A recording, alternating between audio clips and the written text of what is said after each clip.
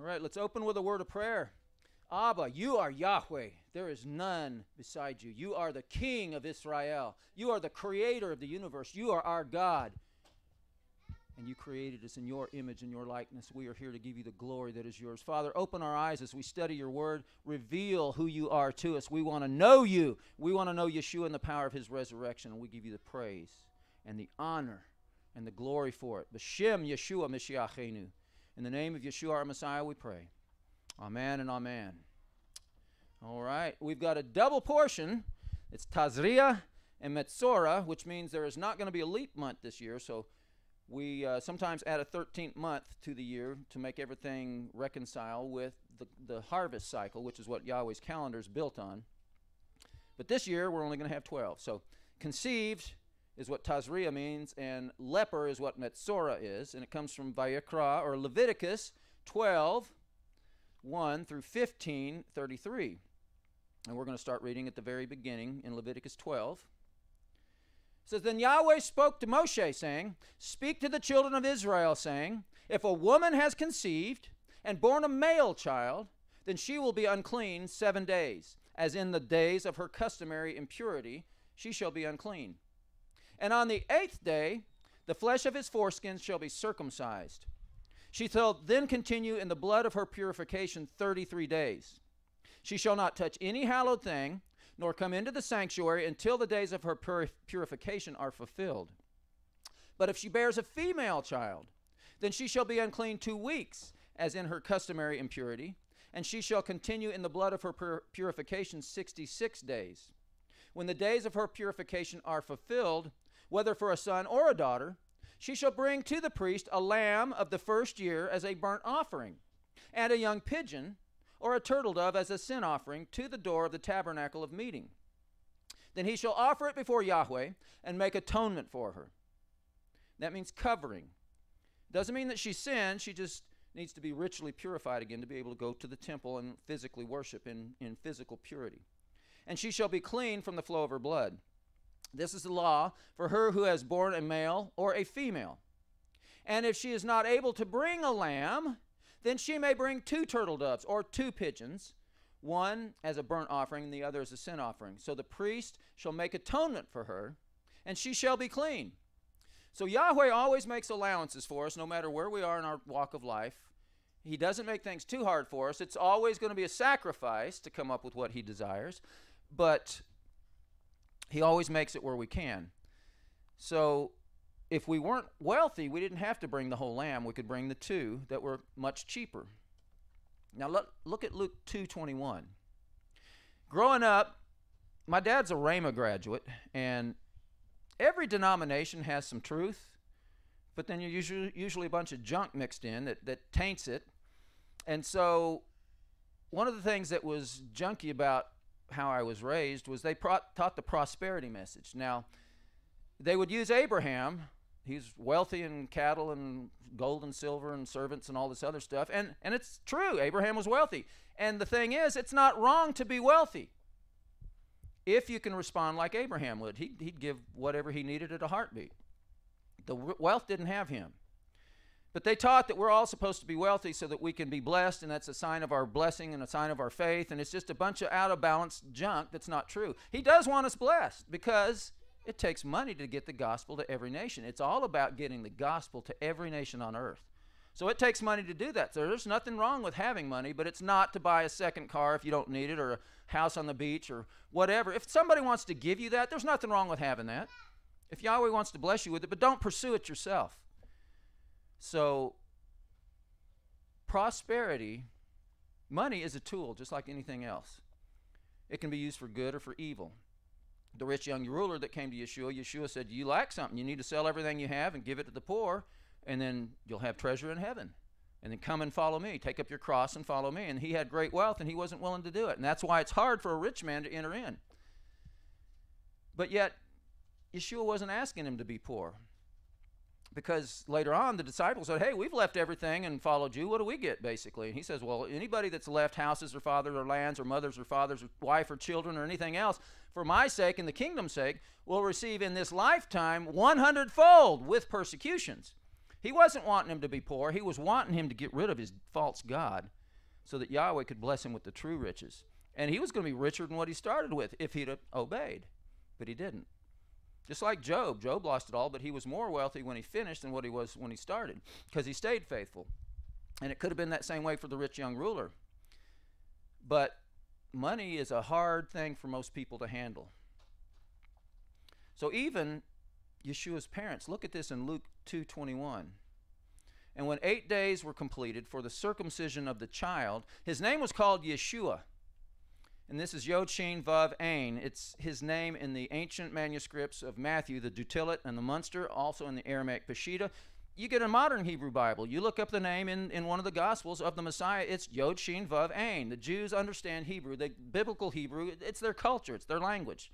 And so we need to use what the biblical rules of Hebrew are as far as the names go. Sacred names are good, and we don't always agree on everything. Yeshua is kind of a no-brainer because it's in the manuscripts. We've got multiple witnesses of it. Now, Yod-He, Vav-He, Yahweh, probably 70% of the scholars believe that it's Yahweh. Some people believe it's Yahweh, the guy that got us into the movement, pronounced it Yahweh. Some pronounce it Yehovah. And, I mean, that's how it's kind of vowelized in the Torah scrolls. Jehovah is where the Jehovah Witnesses, but there's no J sound in Hebrew. So even in Europe today, we went over to Holland when our daughter Promise was a kid, and we stayed with a couple whose name was Jan and Jo. Jan was the guy's name. It was Jan. And Jo was the woman's name, and her name was Yo. It's Jan and Yo. It was not, they don't even pronounce the J sound there. And it's kind of just unique, I guess, to America, but it's Yeshua. And Yahweh or Yehovah or however you want, it's going to have the Y sound, not the J sound. So there's rules of biblical Hebrew, and one of our responsibilities as believers is to provoke Israel to jealousy. Paul explains this in Romans chapter 11. He became a apostle to the Gentiles that he might provoke his brothers to emulation, it says, to jealousy. And then he says that the wild branches being grafted in, they are supposed to provoke the natural branches to jealousy, the ones that were broken off. And so our job is to be more obedient than them, to be like Yeshua. Yeshua used proper Hebrew. He didn't make up names for God that they're all goofy and stuff that was going to drive the Jews away. He wasn't trying to tell them you're wrong and everything. I mean, there's variations in the language. Even in the time of the kings, I mean, we see when Ephraim got crosswise with the rest of Judah, they would flesh out Ephraim by trying to get him to say Sibaweth or Shibaweth, and they couldn't all say it the same. So there's always been differences in pronunciation. It's not a magic formula. You don't have to get everything right. We're not practicing witchcraft. That's what witches do. You got to have the incantation just right for it to work. Well, that's not how Yahweh works. So we need to understand that we need to have some patience with one another in the sacred name, and I believe we should use his names as they appear in the original languages. They were shielded by the Jews because Yod-He, Vav-He is too holy for them to pronounce. I believe they completely misunderstand it. We're not to make his name, they basically say common, so they won't say it at all. We're not supposed to profane the name of Yahweh. I mean, it's the death penalty too. So there was one guy that blasphemed Yahweh, and they took him out and stoned him when Yahweh told him to. So, I mean, his name is sacred and it's holy, and we need to treat it with reverence. But we don't need to be making up goofy names because we claim the Jews lied and all this other stuff. The different characters in Hebrew, they never changed the rules. Yeah, we had different characters. When God wrote the 10 words with his finger, it was probably in Paleo. And we now use the modern block script for Aramaic that we picked up in Babylon. But you know what? When Yahweh wrote his name in the mountains above Jerusalem, he wrote it in the Aramaic block script, Yod-He, Vav-He, in the mountains right above Jerusalem. And he knew when we would have the technology to have satellites to be able to see something like that, or airplanes or whatever. And so he used the language that we would be familiar with. Yahweh doesn't still use Paleo. If we used it today in our language, maybe he would, but he's going with what we're using today. He's not afraid of change. It's not more spiritual to go back and use the original characters. I mean, we've got it on our flag here. You can see the Paleo, and then there's even an older form called pictograph. But the thing is, the characters, just because they look different, the rules don't change. They all pronounce the same way. All the rules of Hebrew are still the same. It's never changed. I mean, obviously, through the years, the languages have progressed a little bit, just like in any other language. But there's not a big difference, and there's not any rules. Yahuwah is the name of a sacred name demon. Lou White came up with this, and his logic was, well, if you take Yehuda and you take out the dalet, it spells Yod He Vav He, and that's pronounced Yahuwah. Well, that's not how Hebrew works. That's a man that's seeking glory himself. And actually, if you go back and you study what Lou White did with the Electric Ladyland head shop he used to own, he's had idols, demon masks, all kinds of stuff in there that are just wicked. The guy is a plant. And people, we need to understand this. Follow the sacred name you're convicted to as long as it follows the rules of Hebrew, because the whole point is we need to use his name so that the Jews will be provoked, but then the rest of our lifestyle needs to match up with that of Yeshua so that they understand that we are living holy, we are living obedient, we are being better Jews than they are, and that's what's going to provoke them, not making up goofy stuff that's going to push them away. That's the enemy's design, to try to push them further from the truth, and we need to work with Yahweh and not the enemy. So anyway, that was kind of a rabbit trail at no extra charge. But the whole point was Yahweh works with us where we are, and he's looking at our heart. So let's go back up to the passage in Luke again. I started trying to go down too far. So his name was Yeshua, the name given by the angel before he was conceived in the womb. Now, when the days of her purification, according to the law, the Torah of Moshe, were completed. See, Yeshua's parents obeyed the laws of Moshe. And it's not because it was the old covenant. If you look at the last verse of Hebrews 8, the old covenant's called old because the new covenant's called new. It's still with us. And if you read there, it's ready to vanish away. It's waxing old, it says, but it's still with us. And Yeshua said, till heaven and earth passes, not one jot or one tittle will pass. So we know there's going to be a timing to some of the commandments. When there's no more death, you're not going to need a sacrifice to be purified from the dead. So some of it's going to be altered a little bit. The spiritual principles are eternal, though. They're forever settled in heaven. So the purification according to the law of Moses, they obeyed it. When Yeshua would heal the leper, he said, go show yourself to the priest. According to the law of Moses, the creator of the universe is telling the people he healed to follow the law of Moses. It didn't change when he hung on the tree. He still wants us to follow the law because he's the one that gave it to Moses. It is the word of our Father through Yeshua that spoke it to Moses and had Moses write it down. Moses is a scribe. He didn't come up with any of it. He was just used to write it down.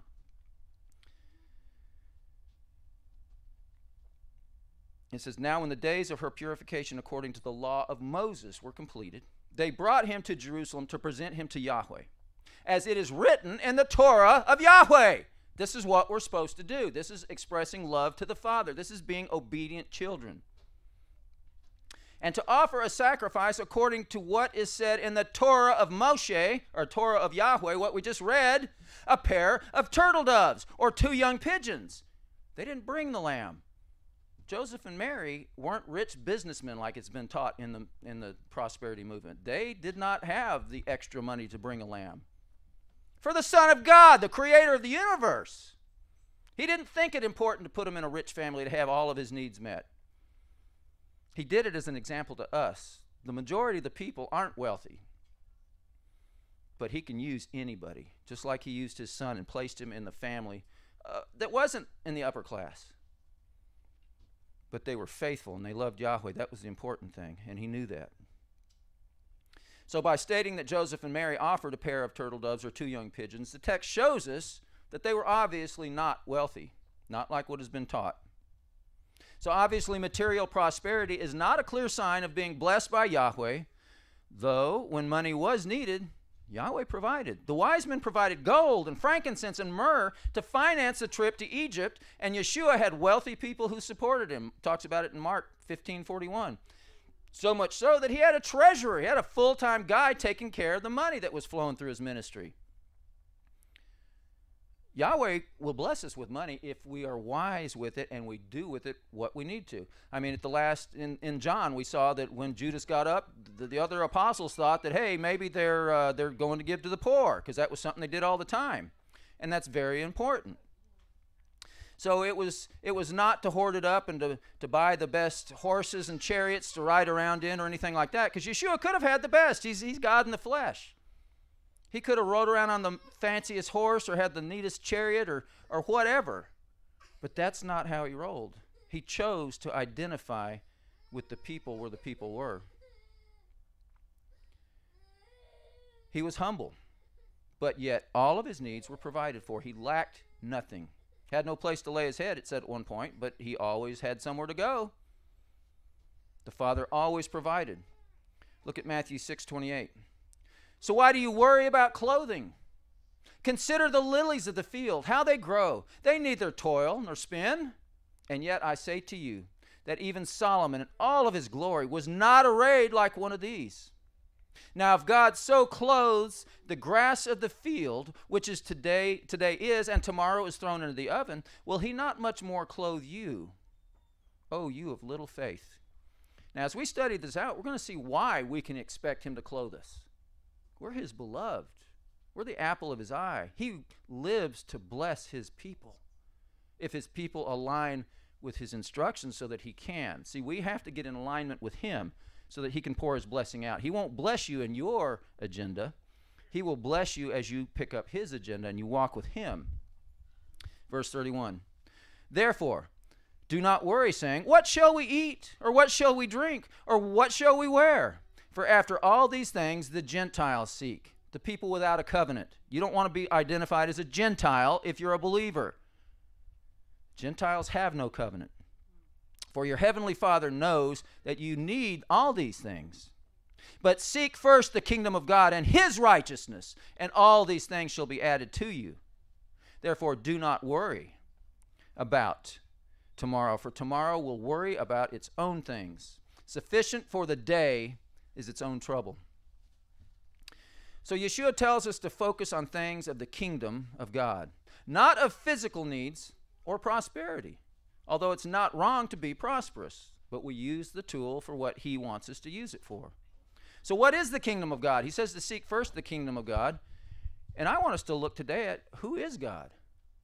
I mean, Elohim is the Hebrew word. It's a masculine plural, but who is God really? We call the Father Yahweh. Who is Yahweh? The Father was encouraging me about 4:30 this morning by showing me that when Jacob saw the staircase, or ladder as it's written in the King James and New King James, to heaven, and that comes from Genesis 28:12, which we're going to look at, that he was seeing, what he was seeing was the function of Yeshua. Let's turn over there to Genesis 28:12. Now, the Father was downloading this to me today, and I didn't have enough time to print the scriptures out. Normally we do, and they're normally on the screen. But today, you get to look them up yourself like I do. So Genesis 28:12.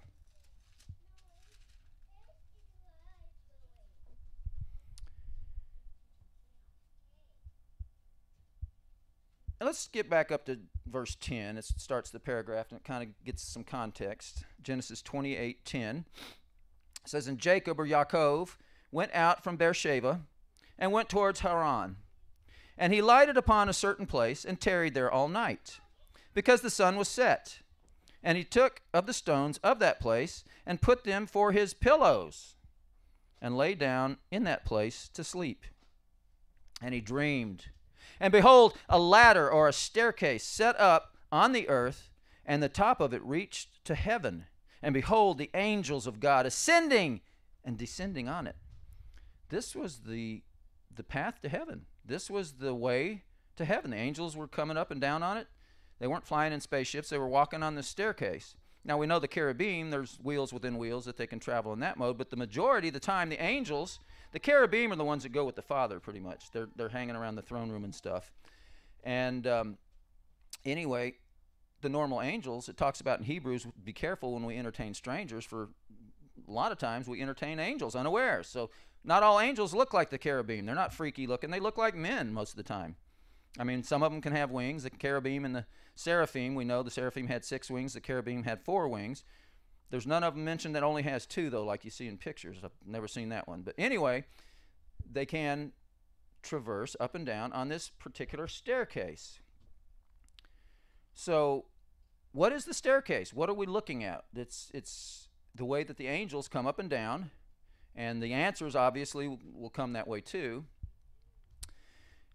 But the function of Yeshua, he's not just the staircase, he's also the door of the sheepfold. Look at John 10, 1 through 9. John 10, verse 1 through 9. He says, verily, verily, I say unto you, He that enters not by the door into the sheepfold, but climbs up some other way, the same as a thief and a robber. But he that enters in by the door is the shepherd of the sheep. To him the porter opens, and the sheep hear his voice, and he calls his own sheep by name and leads them out. And when he puts forth his own sheep, he goes before them, and the sheep follow him, for they know his voice. And a stranger they will not follow, but will flee from him, for they know not the voice of strangers. This is why we need to stay sheep and not goats. Goats have their own agenda. They'll follow whatever. And if you become a goat, you can no longer just hear the master's voice. You hear all the voices. So stay submitted. Stay a sheep. This parable spoke Yeshua unto them, but they understood not what things they were which he spoke unto them. Then said Yeshua unto them again, Verily, verily, I say unto you, I am the door of the sheep. All that ever came before me are thieves and robbers.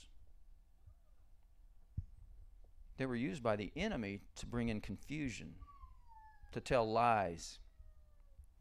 But the sheep did not hear them, but the goats did. I am the door. By me, if any man enter in, he shall be saved, and shall go in and out and find pasture. So Yeshua is this traversement. We abide in him, we can come in and out, but when we're part of him, we're part of what he is too. Let's look at John 14, 1 through 6, because he's not only the door, he's the way, the truth, and the life. John 14.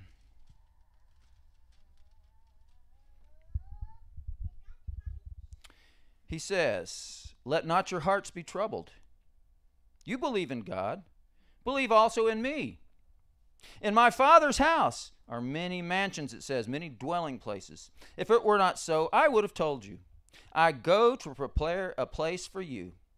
And if I go and prepare a place for you, I will come again and receive you unto myself, that where I am, there you may be also. And whither I go, you know, and the way you know. Thomas says unto him, Lord, we know not where you're going. How can we know the way? Yeshua said unto him, I am the way, the truth, and the life. No man comes unto the Father but by me. So Yeshua is saying that I am the way. He is explaining that I am the staircase. Not right here specifically, but that's one of the things it's referring to.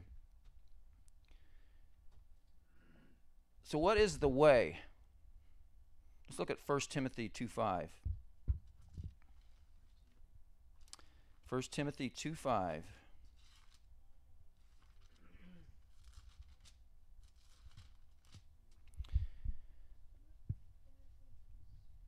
First Timothy 2:5 says, For there is one God and one mediator between God and men, the man, Messiah Yeshua. So even though we know that Yeshua from our other studies is part of Elohim, he is the physical body of God, the Creator, he's the mediator between God and man because he came to this earth to be the last Adam. And so he had to be fully a man to be able to do what Adam messed up originally. And so he had to be born of a virgin so that he would have no sin nature, just like the first Adam. First Adam had no sin nature, no flesh to pull at him.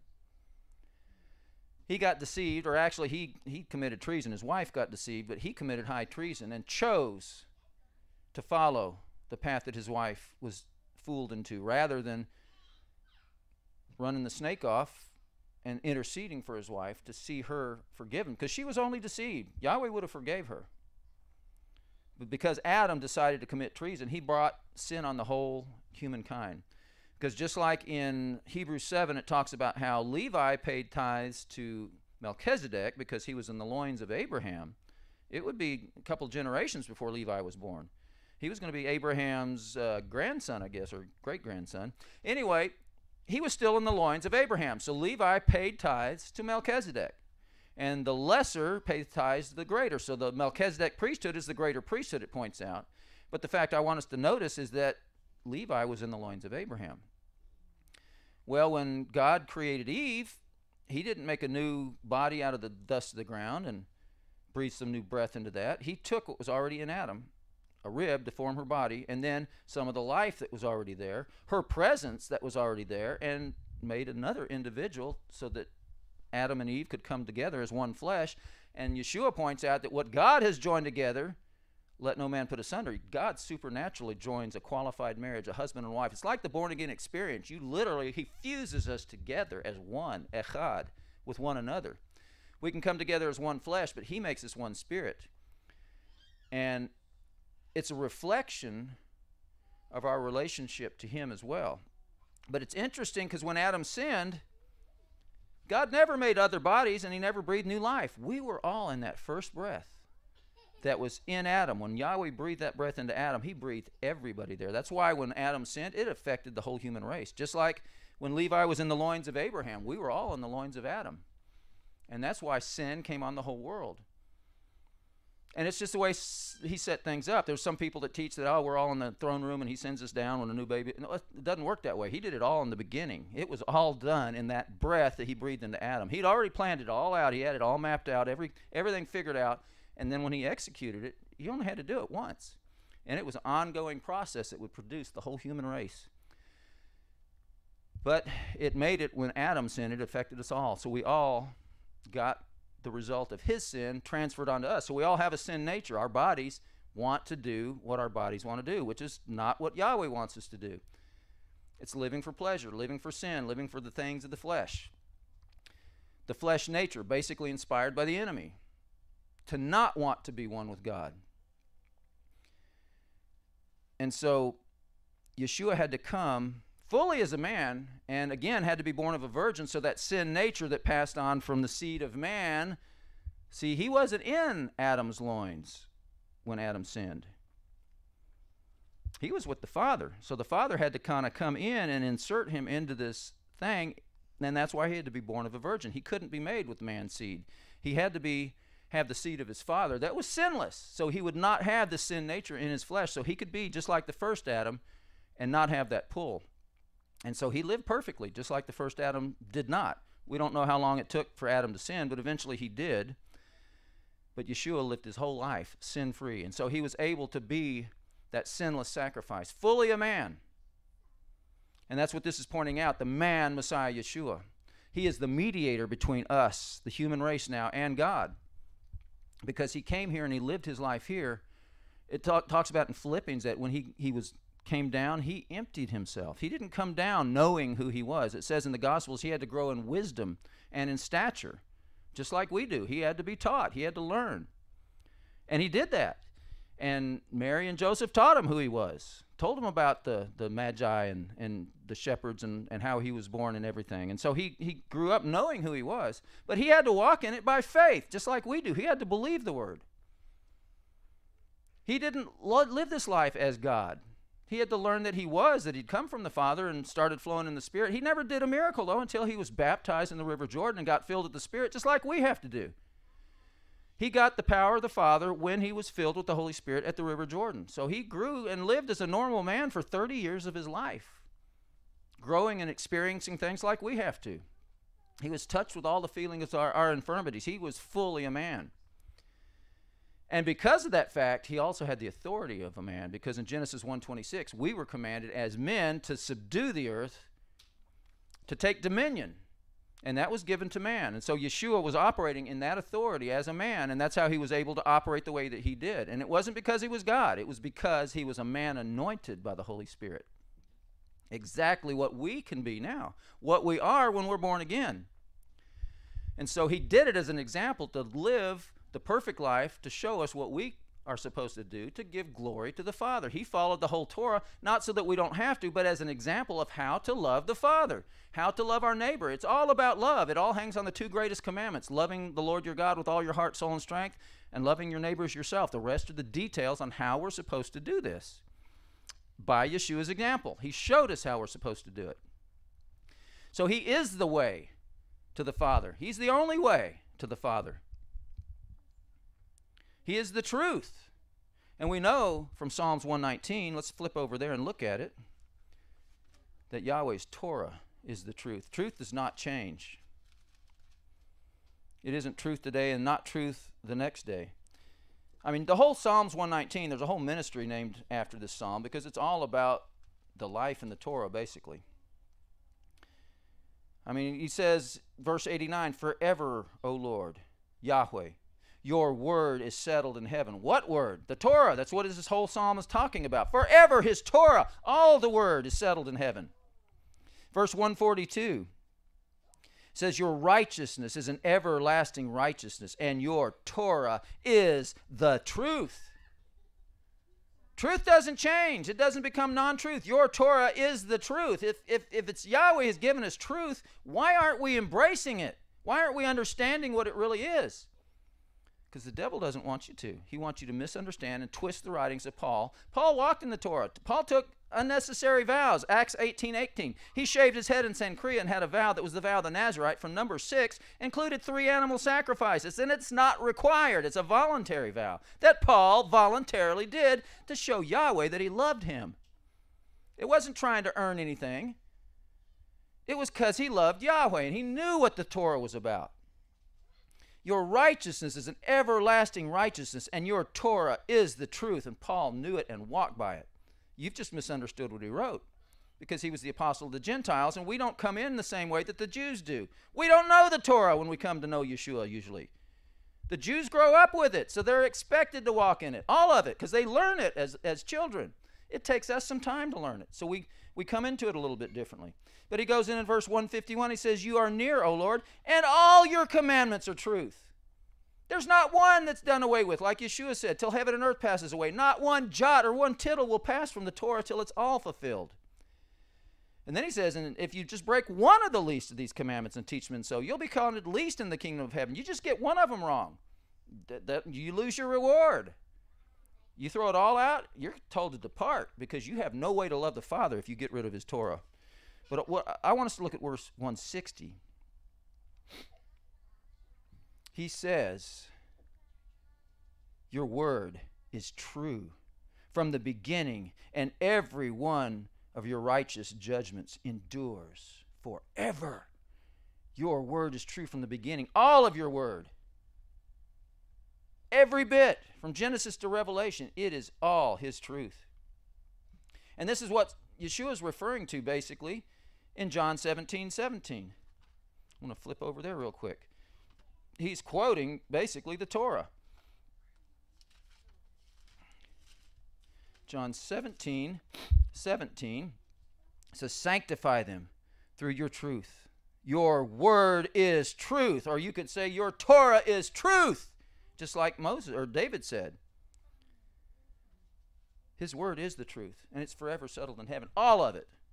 Not just from Matthew to Revelation, from Genesis to Revelation. It is all the truth. And Yeshua had the whole arsenal. He could have used any of it. He knew what he was going to teach Peter and James and everybody else.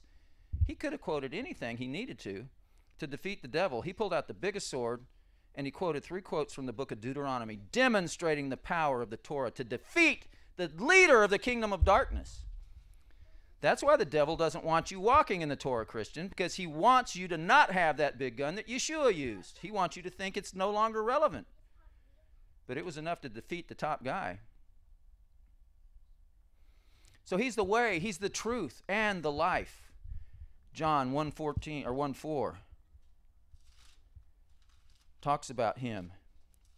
In him was life. In him was life, and the life was the light of men. Yeshua was the vessel for the life. In him dwelt the fullness of the Godhead bodily. He was Elohim. He is Elohim. One with the Father. In John 10 it talks about, I and the Father are one. Echad is the word that would have been used in the Hebrew. It's the same Greek word that's used to translate the Shema, and I believe it's Mark. When it says, Hear, O Israel, Yahweh our Elohim, Yahweh Echad. It's the same Greek word that's used there. So he is the life. Look at John 10:28.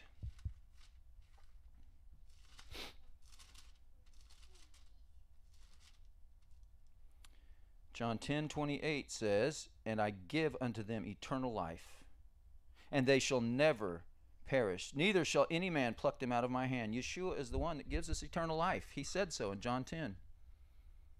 Just like the Father, he goes on and says, and the Father gives eternal life, and the Father holds you in his hand. No man plucks you out. He and the Father are one, is what he says. John 14:6.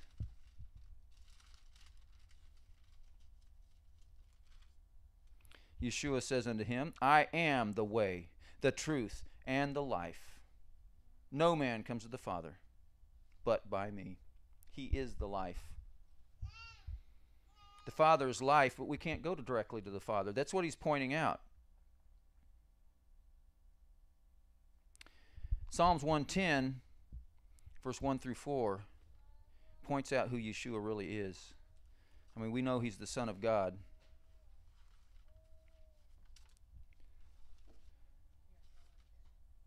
Psalms 110,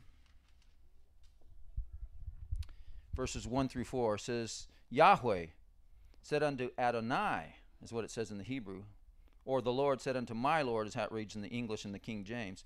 But it's Yahweh said unto Adonai, sit at my right hand until I make your enemies your footstool. How is the Father making the enemies of Yeshua his footstool? He's seated on the throne. Yeshua's seated next to him.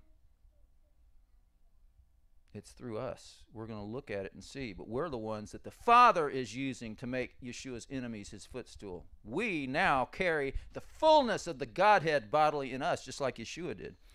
Yahweh shall send the rod of his strength out of Zion. Rule thou in the midst of your enemies.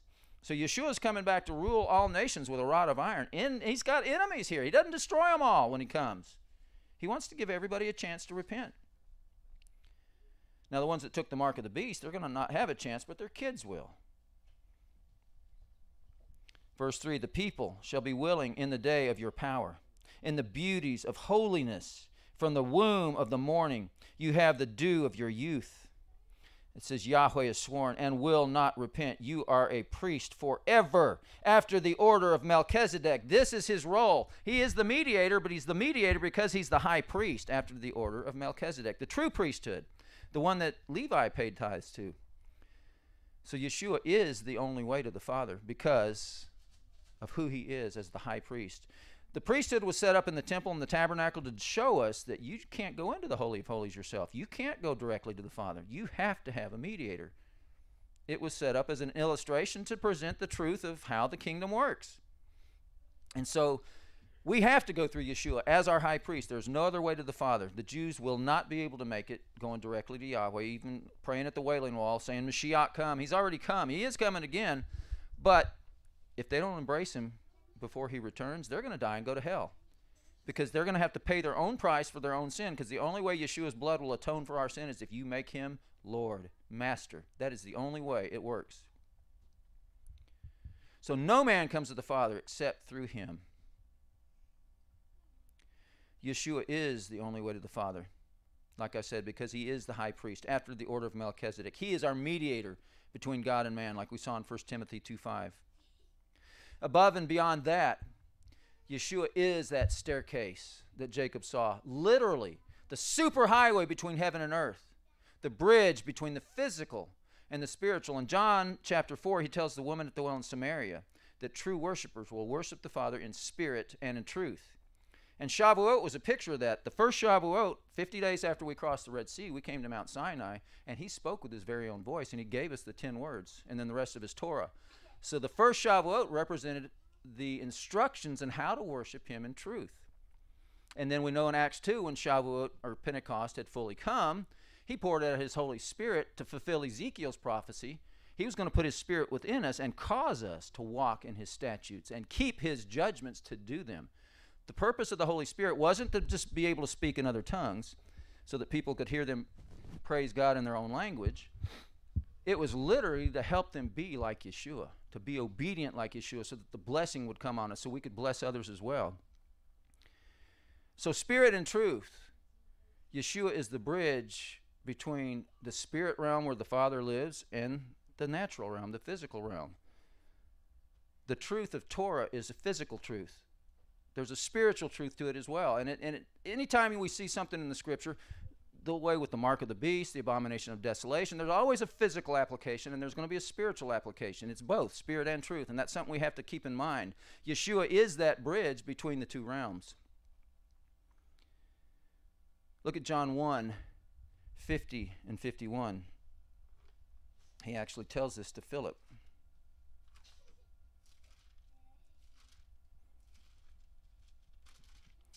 John 1:50 says, Yeshua answered and said unto him, because I said unto you, I saw you under the fig tree, believe you? You shall see greater things than these. And he's talking to Philip. And he said unto him, verily, verily, I say unto you, hereafter you shall see heaven opened, and the angels of God ascending and descending upon the Son of Man. He is that way. Yeshua is that staircase that Jacob saw.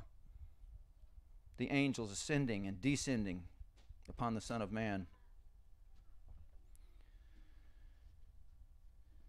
Now, what really blew me away about this revelation is when the Father, what he said about this was about his children. He told me that when we're born again of his Spirit, the new creation, and let's look at that real quick in 2 Corinthians 5:17.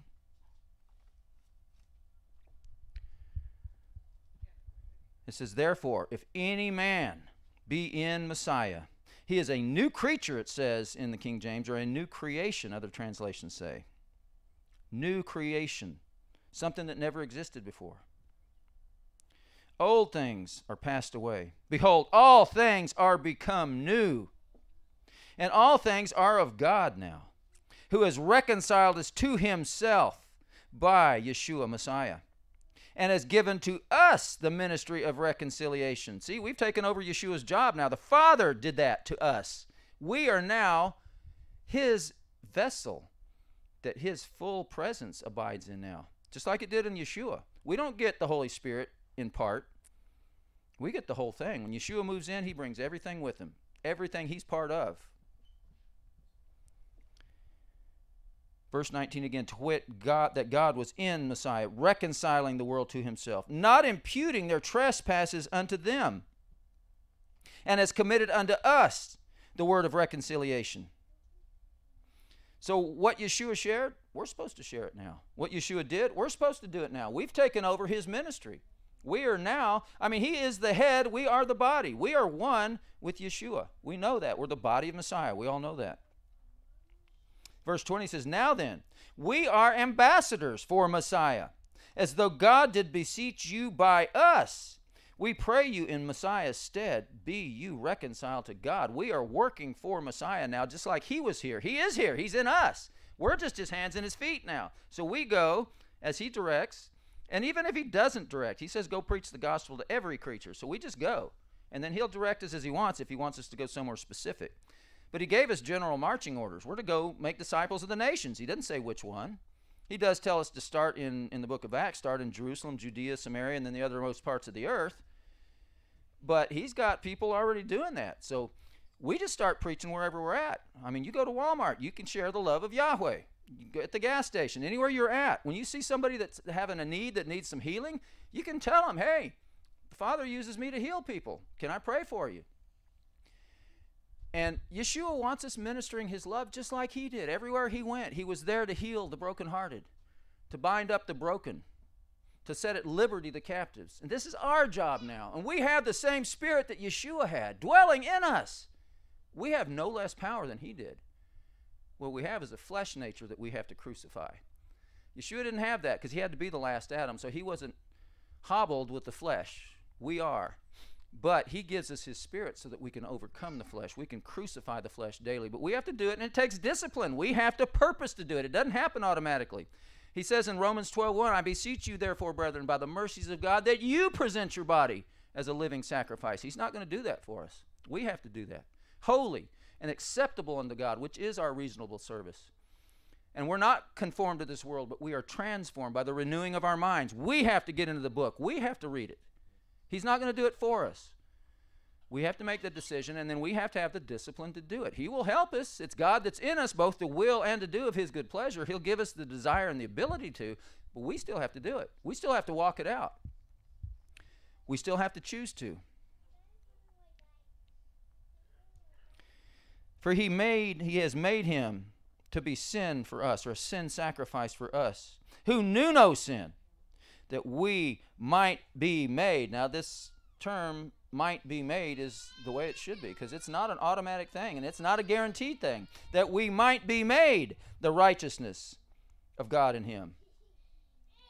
So when we're born again and he cleanses us from all the sins past, like we studied in the back, we are now the righteousness of God in Messiah.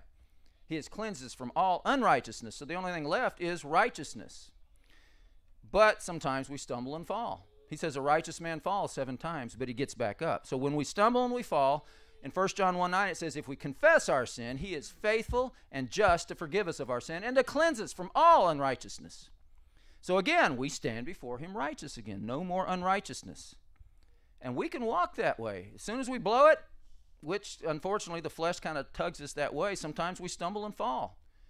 We confess our sin, we get back up, and we keep on going, and we walk righteous. We don't have to stay unrighteous very long. Just as soon as you realize you blew it, get right back up. Say, whoa, Lord, I blew it. Forgive me. And get right into that place. That's the secret place of the Most High. The devil can't touch you when you're walking that way.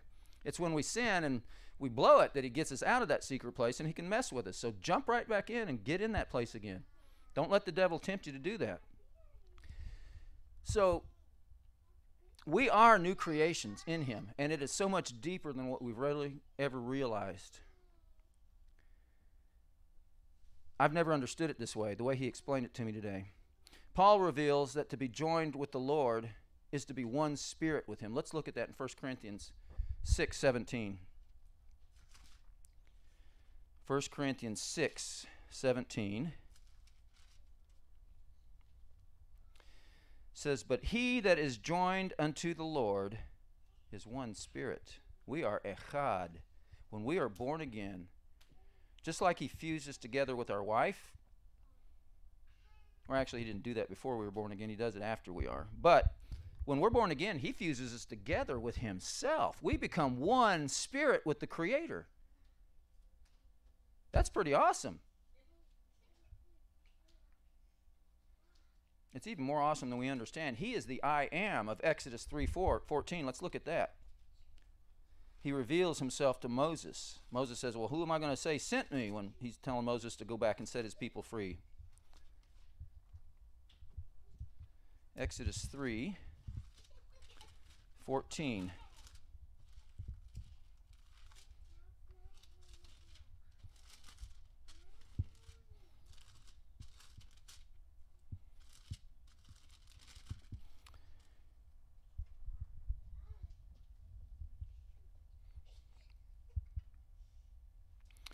Let's go back up to verse 12. It says, and he said, certainly, I will be with you.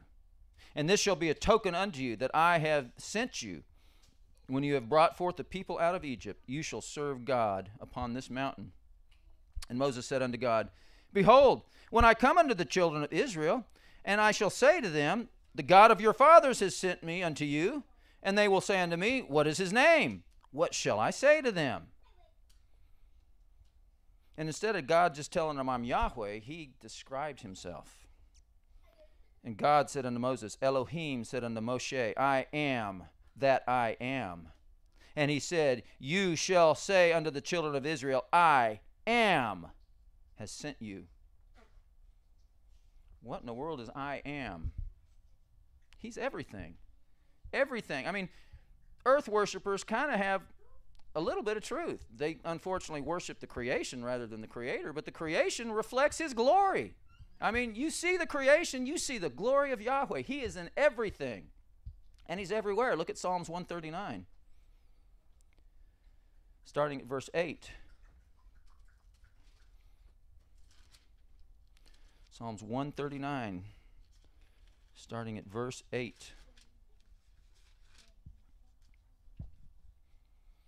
It says, this is David speaking, if I ascend into heaven, you are there. If I make my bed in hell, behold, you are there.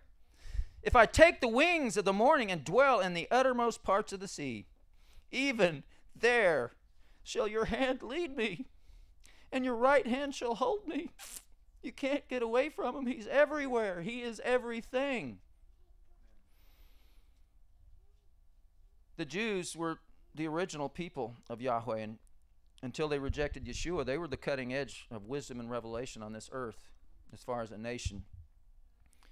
And there's some of them that understood that everything is contained in Yahweh, that he kind of opened up a hollow spot, kind of like a womb, to make this creation, that we're all contained in him. I mean, based on the Psalms of David and everything else, they understand we're all in Yahweh. He is everything. You can't get away from Yahweh. You can't see anything that he didn't create. Everything is because of him. Even the devil, he created the devil. Behold, I've created the waste or destroy. But no weapon formed against you will prosper. And all that rise up against you in judgment, you will condemn. This is the heritage of the servants of Yahweh. And great will be the peace. And we thank you for it, Father. You are so good. He is everything. You can't get away from him. Now, he has made us to be part of himself. Just as it said, if we're joined to him, we're one spirit. Yeshua was his body. In him dwelt the fullness of the Godhead bodily. Yeshua was the perfect representative. But now we're Yeshua's body. And we're one spirit with the Father. We have taken over Yeshua's job. He's made us part of himself, part of the I am through Yeshua. And John 14 kind of illustrates this. I want us to look at that. We're going to read the whole chapter. John 14.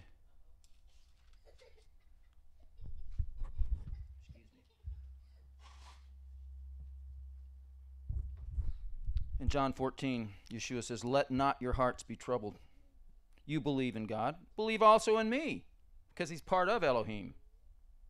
"In my Father's house are many mansions, many dwelling places. If it were not so, I would have told you. I go to prepare a place for you. And if I go and prepare a place for you, I will come again and receive you unto myself, that where I am, there you may be also." Now, he never leaves us now in spirit. He goes with us everywhere. He's always with us. We don't physically see him right now, but we are joined with him. We're seated with him in heavenly places, it talks about. We're going to look at that. That's Ephesians 2. I don't know, actually, I might not have written that down, but it says in Ephesians 2 that we're seated with him in heavenly places. Yeshua and the Father dwell in our hearts by faith, as we're going to read here. Verse 4, "And whether I go, you know, and the way you know." Thomas said unto him, "Lord, we know not where you're going, and how can we know the way?" Yeshua said unto him, "I am the way, the truth, and the life. No man comes unto the Father but by me. If you had known me, you should have known my Father also. And from henceforth you know him and have seen him." Philip says unto him, "Lord, show us the Father, and it's sufficient for us." Yeshua says, "Have I been with you so long, and you have not known me, Philip? He that has seen me has seen the Father. And how do you say then, show us the Father? Believe you not that I am in the Father, and the Father in me? The words that I speak unto you, I speak not of myself, but the Father that dwells in me, he does the works." So Yeshua even said that he wasn't the one doing the works. It's the Father in him. He's the vessel, just like we are. We don't do the works.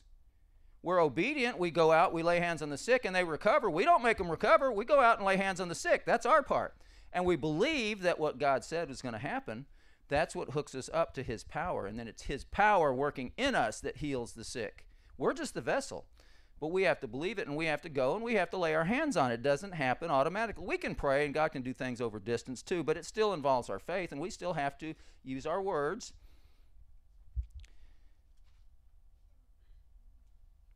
So into verse 10, it says, he does the works. Verse 11, believe me that I am in the Father, and the Father in me, or else believe me for the very work's sake.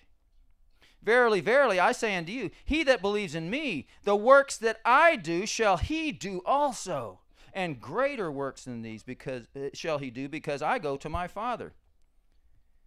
He's starting to give us some insight here. We're going to do the same works and greater that he did, because the same Father now lives in us as lived in Yeshua. And it was the Father that did the works in Yeshua. The Father does the works in us now. So everywhere we go, we lay hands on the sick, they recover. It's the Father doing the work. Verse 13.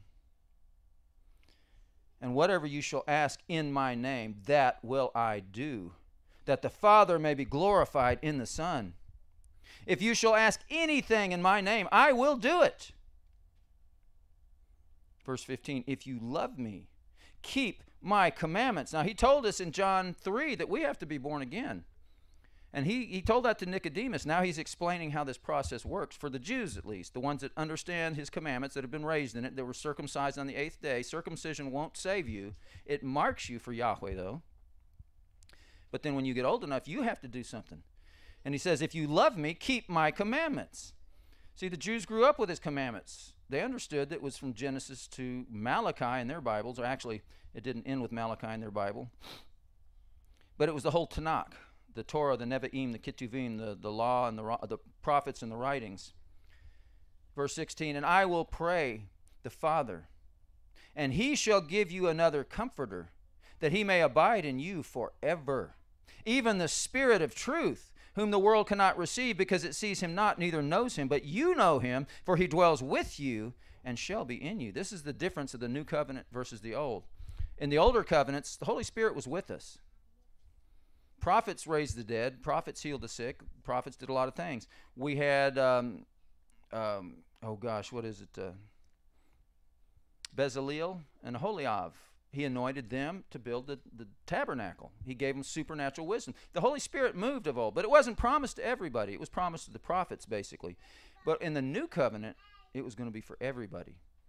And the apostles, he's talking to the apostles. He says, you've known the Holy Spirit. He's been with you. You've been raising the sick, or healing the sick, raising the dead, casting out devils. You've known the Holy Spirit. He's been with you, but he's going to be in you.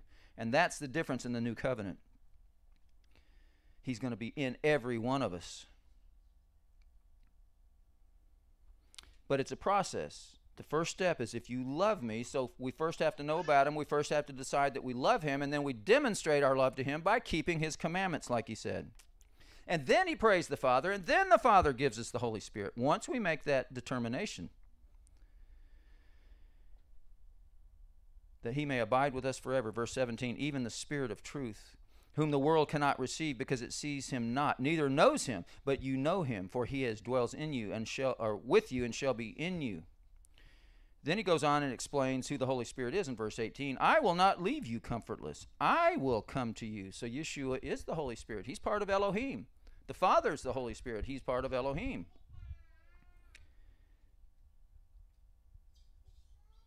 Verse 19, yet a little while, and the world sees me no more, but you see me.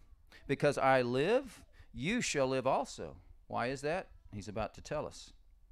At that day, you will know that I am in my Father, and you in me, and I in you. He ties us all in together. We are echad with Elohim. We are part of that stairway that leads to heaven. Led Zeppelin had no clue. They wanted to be. They were deceived. They went into the counterfeit. But we literally are that gap. We are in Yeshua, who is the bridge, and the angels travel up and down upon Yeshua, the Son of Man. And we've got that job now. We can expect the angels to work with us, traveling up and down, bringing messages. We literally have been fused together with Yeshua. Now, we're nothing in and of ourselves. We have to abide in him, and that comes through obedience. John 15 is a very clear passage about salvation. We have to be born again, and that's how we become a branch in the vine of Yeshua. But then we have to abide, and that's through obedience, with the result is we bear fruit. It's a process that we have to walk out. Just being born again is just the start of that process. It's not an automatic finish. We have to endure until the end. We have to abide in Yeshua, and that's through obedience. But the process, Yeshua is explaining. At that day you shall know that I am in my Father, and you in me, and I in you. In us dwells the fullness of the Godhead bodily. We should actually be able to say, if somebody asks us, show us the Father. Well, have you not known me? If you've seen me, you've seen the Father. We need to get to the point where we've crucified our flesh, to that point where the Holy Spirit flows freely through us. Like Peter, his shadow healed people. Like Paul, the cloths on his body, they took them off and put them on people, and they were healed. These are the kinds of things that the Father wants to happen in our presence. And we can get to that point. He's in there. We just have to crucify our flesh. That's our job. We have to bring our thoughts to the obedience of Messiah. We have to present our bodies as living sacrifices. And the more we practice it, the easier it gets. It's building habits, healthy habits, using discipline. But it's the same Spirit that raised Mashiach from the dead that's in us, giving us the will and the ability to do it. We have got the ability to do it.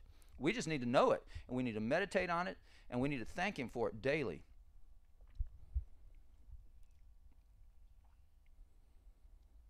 Verse 21, he that has my commandments and keeps them, he it is that loves me.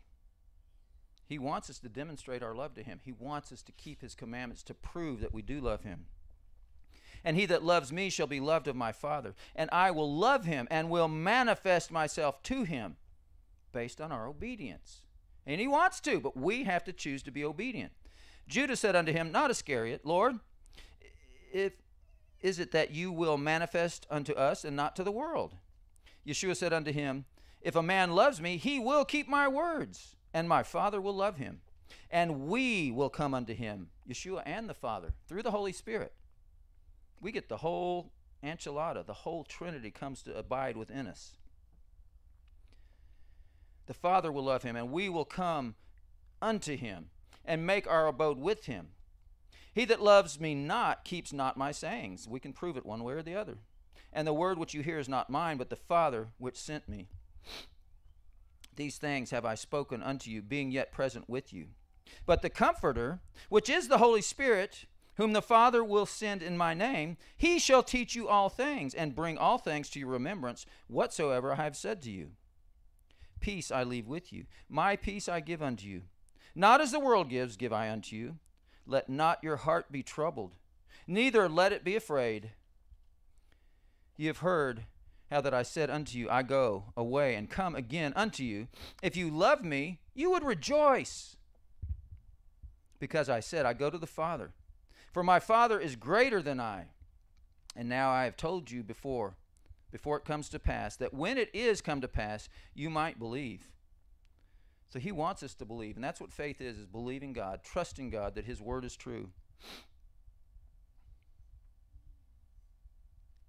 Hereafter I will not talk much with you, for the prince of this world comes and has nothing in me.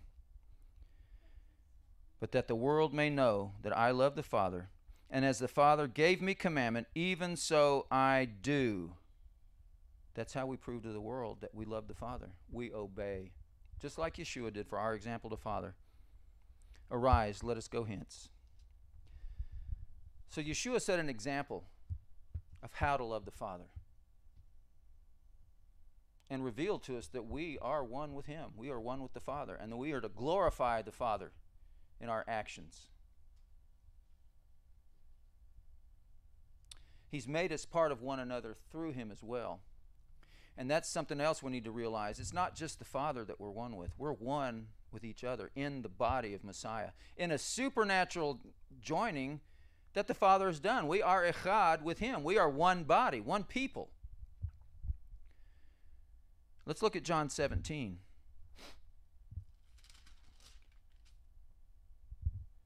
It says, these words spoke Yeshua, and lifted up his eyes to the Father. See, this was after Passover was over, and He's going to the Garden of Gethsemane. These words spoke Yeshua, and lifted up his eyes to heaven, and said, Father, the hour is come. Glorify your Son, that your Son also may glorify you.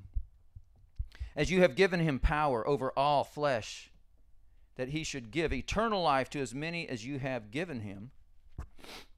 And this is life eternal, that they might know you, and the only true God, and Yeshua Messiah, whom you have sent. I have glorified you on the earth. I have finished the work which you gave me to do. And now, O Father, glorify you me with your own self, with the glory which I had before the world was. Yeshua pre-existed. He was with the Father. He's the creator. We know that, and He's making it clear here. I have manifested your name unto the men which you have given me out of the world. Yours they were, and you gave them unto me, and they have kept your word. Now they have known that all things whatsoever you have given me are of you. For I have given unto them the words which you have gave me, and they have received them, and have known surely that I came out from you, and they have believed that you did send me. I pray for them. I pray not for the world, but for the ones that you have given me, for they are yours. And all mine are yours, and yours are mine, and I am glorified in them.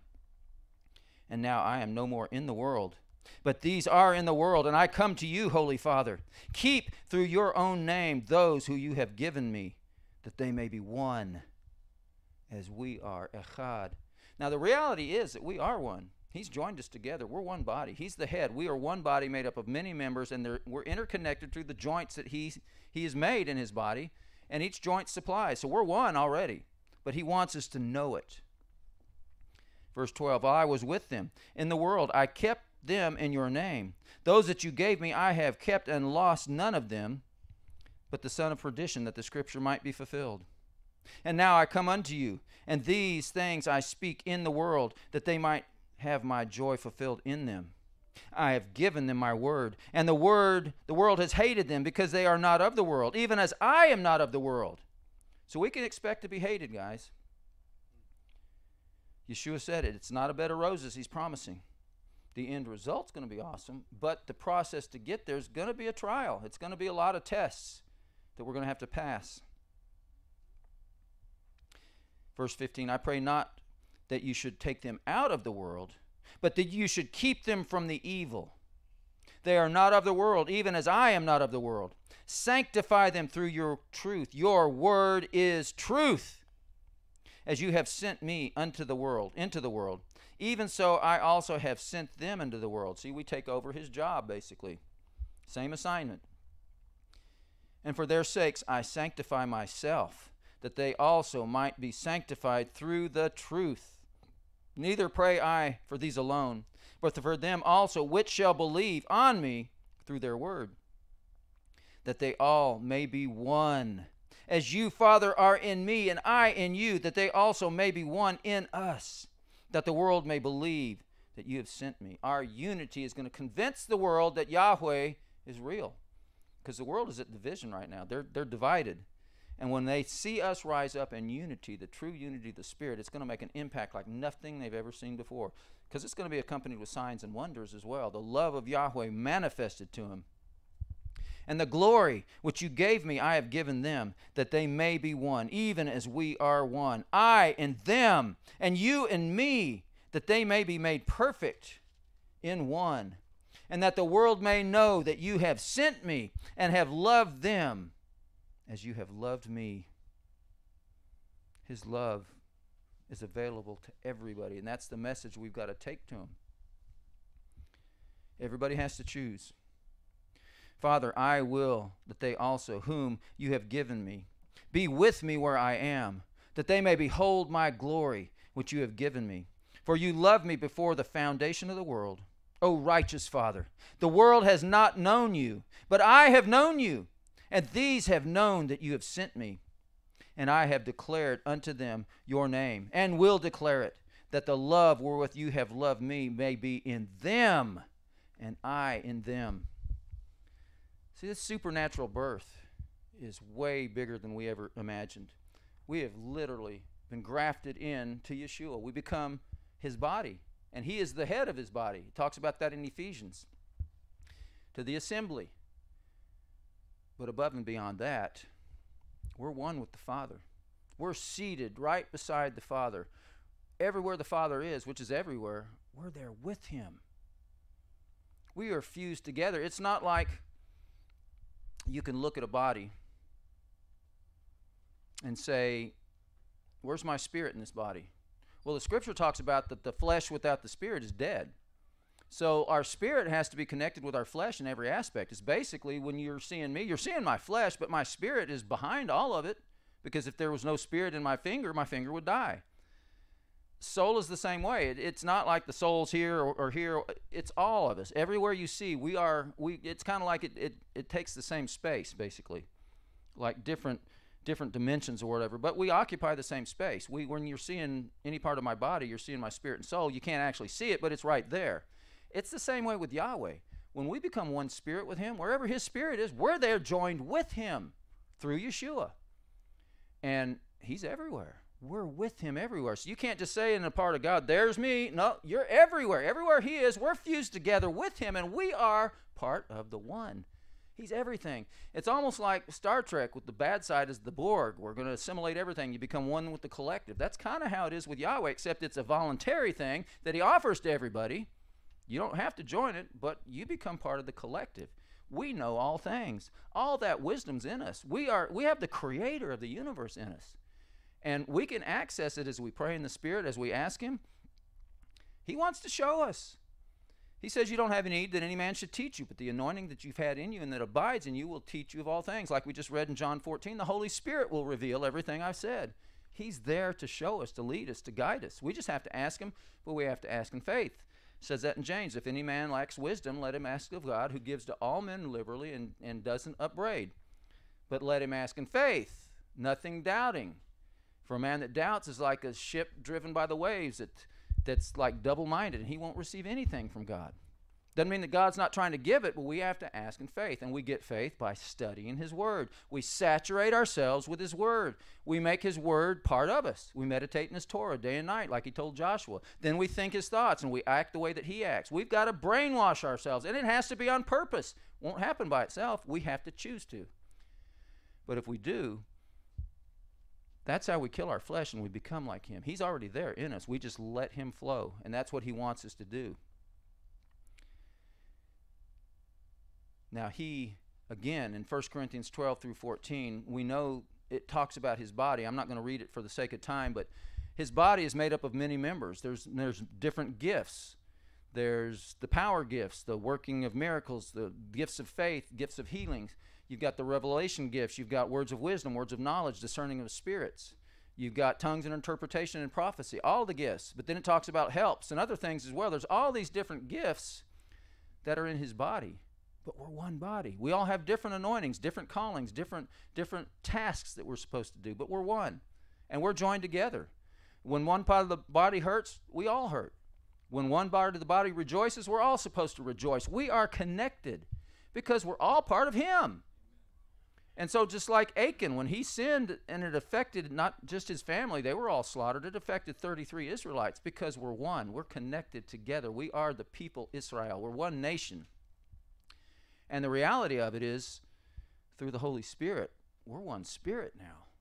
I mean, we are joined that intimately together. Everything we do affects one another. We've got to keep this in mind. It's not just going to affect us or just our family. It affects the whole thing. It affects Yahweh. That's why he says, be holy, because I'm holy. He wants us to be like him. He wants the blessing in every area. And we are so connected that we just got to understand we have got a grave responsibility, not just for our own personal salvation, but for the collective, for the one who deserves everything. He is the I am. And he deserves all obedience, all love, everything. He didn't have to create us. He didn't have to do any of this. He chose to. He wanted to. He wanted to have somebody like himself to fellowship with, to commune with, to interact with, somebody that would have free will. The angels had to do it. They were basically instructed, you're going to do this. It's like being a boss and having employees. They don't have the option of disobeying unless they want to get fired, and that's kind of what happened to the devil and his group. But he made us with that right to choose, and it blesses him so much when we use our free will. That's the only thing we really have that we can give him. I mean, we belong to him, our body, our spirit. He made us, but he gave us free will, and we can freely choose to give that back to him, to truly bless our Father as he deserves. And it blesses him so much when we make that choice, because we don't have to. We do it because we want to, because we realize how awesome he is and what he deserves. And we freely give that back to him, and it blesses his heart so much because we're one. And it blesses one another when we do that. Just like when we rebel, rebellion is a sin of witchcraft. It's turning away from the Father. That's what Adam decided to do. And it affected the whole human race. We're interconnected. Everything we do affects not just us, it affects everything. And we've got to keep this in mind. But we don't do it in our own strength. Like it says in Philippians, it's God that's in us, both to will and to do of his good pleasure. We have to make the decision to walk the way we're supposed to walk. We have to do the homework to study his word, to meditate, to know what he wants us to do. So we've got responsibility. It just takes our decision to do it. Matthew 25. I mean, he talks about when he returns, he's going to separate between the sheep and the goats. And the sheep he puts on his right hand, the goats on his left. And he tells them that whatever you do to the least of these, my brothers, you've done it to me, because we are connected. We are part of him. And when we treat each other in a certain way, that's what we're doing to the creator of the universe. We need to understand this, how real this really is. It's not a light thing. And it has eternal consequences. We need to every morning get in his presence and seek his face and ask him to fill us to the full so that we can let him flow through us. We're already full. I mean, it's just a matter of we can experience more of him at certain times. What it really is he doesn't come and go. He's always there. It's just us killing our flesh a little more to let more of him through. It's like we're a circuit breaker. And the more we spend in his word and the more we meditate and the more we operate in faith, it's like going to the gym. You have to build your faith. You don't go to the gym and bench press 500 pounds right off the bat. You got to work up to it. It takes years. You might not ever get there, but it takes time. If you're dedicated and you work out and do the proper things, you can eventually get to that point. We've got to do that. We've got to get to be like Yeshua through doing what he did, his lifestyle. We have to be disciplined. We have to read his word. We have to meditate in it day and night. We have to pray without ceasing. I mean, we can watch TV. We can do all these things 24/7.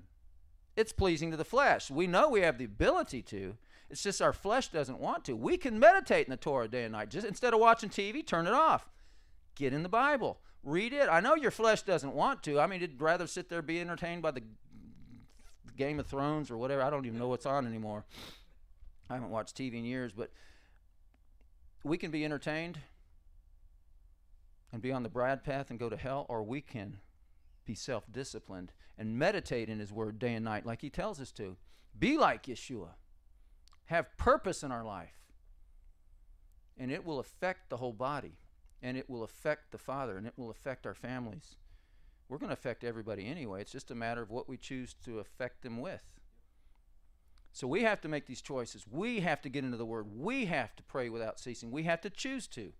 And he knows we're not necessarily going to be perfect. We have to build healthy habits. We've got into the habit. I mean, it's just like smoking, brother. We got into that habit. We got addicted. We can get addicted to his word in the same way. Now, it won't be through our flesh. It'll have to be through our spirit. But we can build those healthy habits in the same way that our flesh gets these habits, that we get these addictions. We can be possessed. We are possessed by the Heavenly Father. And we need to let that spirit influence our lives now, rather than the ones that are trying to push against our flesh.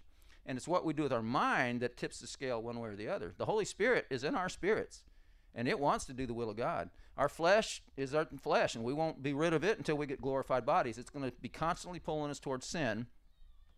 And what we do with our mind, it's what's going to tip the scale one way or the other. We have to make that determination. We have to renew our minds with the Word of God. You can unwind and watch entertainment, but make sure it's something that gets you to thinking about him. It doesn't always just have to be watching the Bible or whatever. I mean, there's some movies out there that will get you excited about him. They're not all going to be perfect. Very few of them are. But they can lead you that way where you're thinking about him and thinking about eternal things. Yeshua said, heaven and earth will pass away, but my words will not pass away. There's only one thing that's eternal in this realm that we can put within us, that we can store up treasures in heaven by giving to the poor, by doing the things that he puts. We have to decide to do it, though. It takes our choice and then our dedication, commitment. He's looking for a few good men. Will you make that decision to be one of them? We all have the opportunity and the calling. We all just have to make that decision to be diligent in doing it. He is love. And we are to be love as well. Just like Yeshua told Philip, if you've seen me, you've seen the Father. We should be in that same way. We should be loved just like he is love. In 1 John 4:8, I want to just read 1 John 4, the whole thing. It's a good chapter.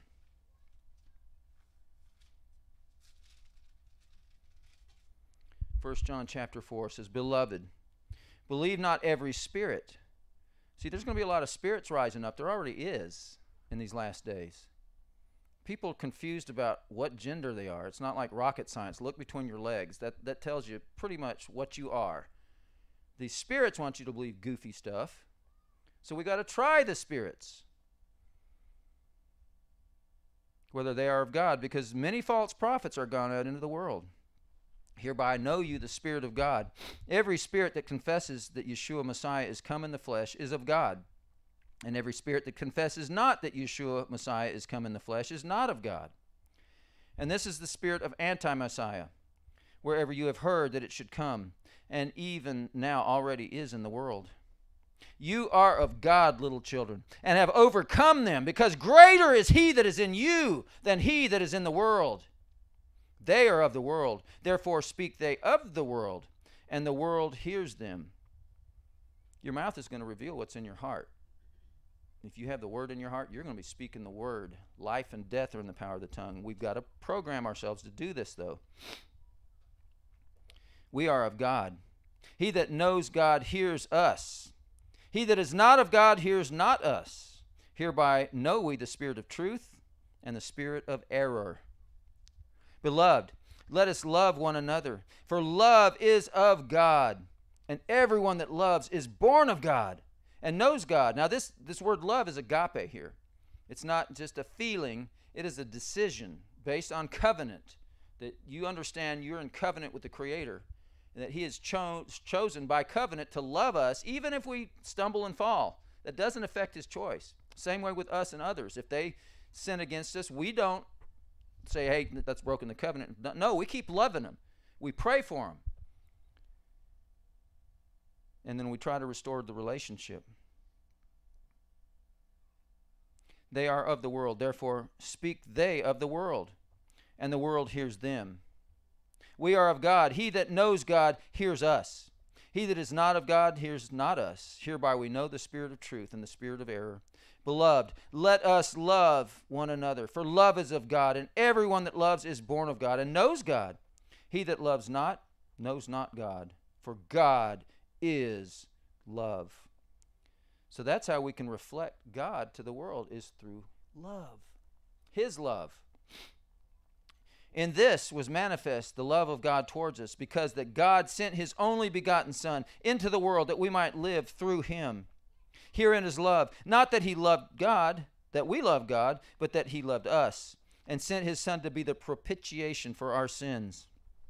Beloved, if God so loved us, we ought also to love one another. We owe it to God to love one another. No man has seen God at any time. If we love one another, God dwells in us, and his love is perfected in us. See, this verse tells us the Father's never been to the earth. No man has ever seen God at any time, only Yeshua. When the Father returns, he melts everything. His glory is so intense, melts the elements with fervent heat.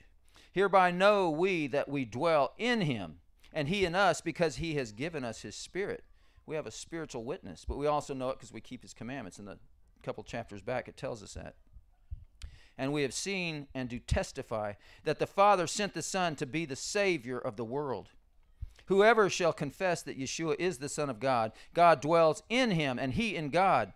And we have known and believed the love that God has to us. God is love, and he that dwells in love dwells in God, and God in him. You can't separate God from his love, because he is love. And that is supposed to be what defines us. We are to lay down our lives for one another, for our wives, for our children. Yeshua says in John, I think it's 14 or 13, greater love has no man that a man laid down his life for his friends. And he says, you are my friends if you do what I command you. It's all based on obedience. Herein is our love made perfect, verse 17, that we may have boldness in the day of judgment, because as he is, so are we in this world. There is no fear in love, but perfect love casts out fear, because fear has torment. He that fears is not made perfect in love. Fear is a spirit. He says, I've not given you the spirit of fear, but of power and of love and of a sound mind. So we are not to fear. We are in covenant with the Creator. We are one, echad, with the Creator of the universe. A demon tries to come against us. We just need to laugh in his face and say, ha, you think so? Guess who's with me? The one that made you. Bow your knee. And we have that authority, and we can say it in confidence, and they have no other choice, because we've got all of heaven backing us up. They're behind us. Just like a police officer directing traffic, you could squish him with your car. But when he raises your hand, you stop because you know the authority that's behind him. We don't have anything in and of ourselves like that policeman. We've got all of heaven behind us. When we speak his words, another part that he showed me, it's not just us speaking his word. That's powerful. But what it is, we're his body. We're his mouthpiece now. When we speak his word and we know it's his word, he says, if you ask anything according to his will, he hears us. We know if we hear us, we know we have the petitions we desire. It's not just because we know it's his will. It's because when we speak and we're in right relationship with him and we're speaking his word, it's the Father speaking through us. We are his body. He is the word. And when we speak these words, they are spirit and they are life. And the Father himself, the demons hear the Father when we speak and we're in line with him. And they obey. They know they have no choice. When we realize who we really are, the demons cannot resist. We just have to know it, and we have to enforce it by our faith, by knowing that God's behind us. We love him because he first loved us. If a man say, I love God, and hates his brother, he is a liar. For he that loves not his brother, whom he has seen, how can he love God, whom he has not seen? Guess what? Because his brother's part of God. If you hate your brother, you're hating God. That's how connected we are. And this commandment have we from him, that he who loves God loves his brother also, because we're all connected.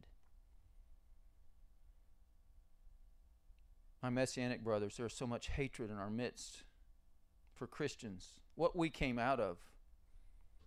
Most of them really love God. They just don't know him. They've been lied to. They're ignorant. They don't read their own Bibles. We know that. But we don't hate them. We are to love them because they're part of God. If they've been born again, they are our brothers. They're part of the same body. And the way we treat them is the way we're treating Yeshua. Yeah, they're not perfect. We're not either. We need to understand we've got flesh. We blow it. We have nothing to be haughty about.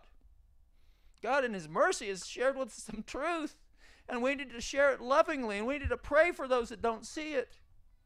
Knowing that Satan's trying to destroy them, we've got a common enemy, and we're one people, we're one body, and we need to love our brothers. What's hard to understand, we know where we've come from. We know the error that we walked in, but it wasn't all error. They're using the right book. The Jews are using the right book. There's some truth in Judaism. It's not enough to get you there. But if a Christian's read in the Bible and he saw about being born again and he literally, without knowing God fully, asked to be part of him, God in his mercy will get them born again. His Spirit will be in them. And then he can start leading them. I mean, all of us pretty much started out in the church. We started out in a relationship with Yahweh, and he just kind of perfected us. He pulled us out of the junk and gave us some more truth. But he was patient with us. We all came from that background pretty much. And we've got to learn to be patient with one another because we're part of the same body. The enemy's trying to destroy us all, and we need to watch each other's backsides. We need to be praying for one another. It says in 1 John 5, if you see your brother sin a sin that's not unto death, he says, I say ask, and I will give life to him that sins not unto death. But we have to ask first. He's not going to do it unless we intercede, because he's got to go through our authority. He's given the dominion and the authority in this realm to man until he comes to take it back. So it's our job to intercede for one another, to stand for one another, to keep the enemy under our feet, to pray for one another, pray that our eyes are open. It doesn't mean that we prune one another. We pray so that the Father can do the pruning. We're the vine, Yeshua's the vine, we're the branches, but the Father does the pruning. And we've got to be patient and love people and pray for people so the Father can prune them. And we can all become like Yeshua. It's not our job to conform one another. It's the Father's job. He's conforming us to the image of his Son. We have to be patient, and we have to love one another to help draw it and make the process faster. If we are loving one another and not criticizing, we're going to be able to build relationships, and then we'll have an input to be able to share some more truth into each other's lives. We'll want to because we'll know that we're for one another, that we love one another. That's the living relationship that Yahweh wants with him and his children and us to have with one another. It's got to be his way. Now, we're part of him now, and our responsibility is to look like him. We owe it to him to represent him to the world. This is our mission. We've taken over Yeshua's role. You know Yeshua loved everybody. That's our job now. And he knows we're not going to be perfect. We blow it. But as soon as we blow it, let's repent and let's get back up and say, Father, forgive me and forgive my brother. He's not walking right. Satan's trying to destroy him. And you don't want to lose one, so Father, have mercy. We need to be crying out for one another, not criticizing, not condemning, but loving, because God is love, and we are joined to him. If we're truly born again, love is within us. He shed his love abroad in our heart by the Holy Spirit. But our responsibility, we have to put on love as a garment. It's not an automatic thing. We do that by meditating in his word, by focusing on these things and choosing to make the right decisions that he wants us to. It's our responsibility. We're all going to give accountability to him one day, not just about how we acted between us and him, but how we treated one another. That's what Matthew 25 is all about. Judging between the sheep and the goats. How did we treat one another? That's the judgment on the second greatest commandment. Did we love our neighbor as ourselves? He's judging us about that in Matthew 25, between the sheep and the goats. He said, I was hungry, you gave me food. I was thirsty, you gave me drink. Naked, you clothed me. Sick, in prison, you came and visited me. And they said, when did we do that with you? He said, when you did it to the least of these, my brothers, you've done it to me. And same way on the flip side, when the other ones didn't do it. They said, when did we see you and not do that to you? He says, when you did it not to the least of these, my brothers, you did it not to me. The reality is we are connected to one another, and we are connected to him. If we're born again, we are echad with Elohim, and we are echad with one another. And we literally are part of that bridge where the angels ascend and descend. We need to give them something holy and righteous to do that with, just like Yeshua did. We need to be the gap. We need to be the bridge between the spiritual and the physical, so that we can show people the way, the truth, and the life. We're part of that now. We're part of him.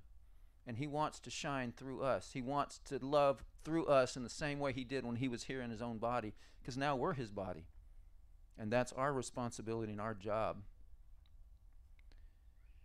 And our Father deserves it. We owe it to him. Let's pray. Father, I thank you so much for teaching us who we really are and who you really are. You are love. You are everything. And we've been made part of you. Father, thank you for your great mercy wherewith you have loved us when we didn't deserve it. We deserved death. But because you are love, you gave us life. Father, teach us not to give one another what we deserve, but the mercy that you have shown. Help us to love at all times. A true agape love is not based on anything the other person does or doesn't do. It's based on a decision to love, a covenant commitment. Father, help us to understand who we really are and the importance of our actions and our words and how we treat one another. Because how we treat one another is how we are treating you. And Father, we want to love you. We want to bless you. We want to honor you because you deserve it. So help us to do this with one another. Even though we don't deserve it, Father. We don't deserve your love. We don't deserve to be loved by one another. Help us all to make that choice, though, because love never fails, and love will conform us to the image of your dear Son. Light drives out the darkness. Love drives out the hate. Father, fill us so full that there is no room for anything else. You have made us a kingdom of priests. I thank you for the blessing on your people, Israel. Yivarechecha Yahweh, vayishmerecha. Ya'er Yahweh panav elecha, v'hunecha.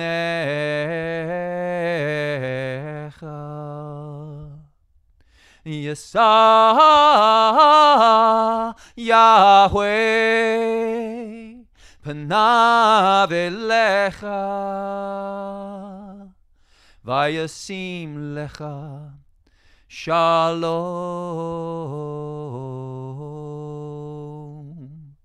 May Yahweh bless you and keep you. May Yahweh make his face to shine upon you and be gracious to you. May Yahweh lift up his countenance toward you and give you his peace, his shalom. In the name of Yeshua, our Messiah, we pray. Hallelujah. I love you, my brothers and sisters. Go with Yahweh in the name of Yeshua. Hallelujah.